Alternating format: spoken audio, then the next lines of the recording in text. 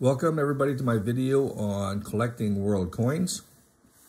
What we have today is a Switzerland 1923 5 francs. This is certified NGC64. Very beautiful coin, fully struck with nice luster throughout the coin. MS64 is very high grade. 65 is a gem. And this one here is very choice. Actually, it is conservatively graded. It's exceptionally clean of any bag marks, and this is the type of coin that, as far as condition, is what you want to collect. 1923 is the second. It started in 1922 to 1928. 1928 is extremely rare, and 1920 has lowest mintage, and it would sell up to 20,000 or better.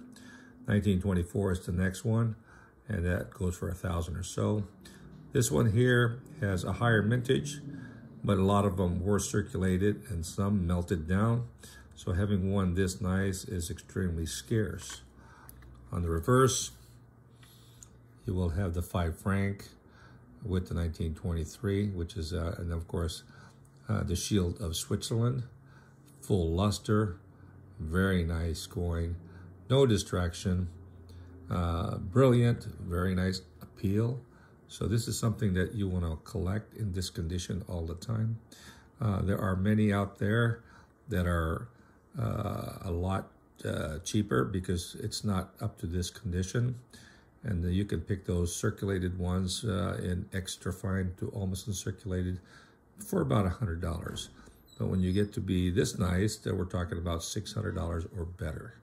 This is the type of coin that you want to invest in.